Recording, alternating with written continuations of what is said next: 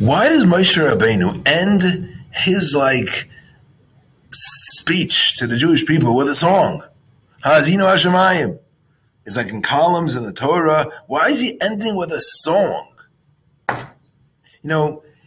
People get confused about this in Yiddishkeit. Judaism is not just about rules and laws. That's like the Torah. That's like what we call halacha.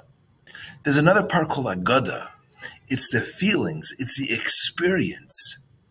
And all too often, we don't get to experience Yiddishkeit. We know what we're supposed to do, and we often do it, but we don't experience. We don't feel the Shekhinah. We don't feel that spark, the divinity. Rav Soloveitchik called it Toras Imecha, the experience of Yiddishkeit. Sometimes only a song can do that. So Moshe, at the end of his life, he teaches the Yidden a song. I want you to make sure you don't just got the laws.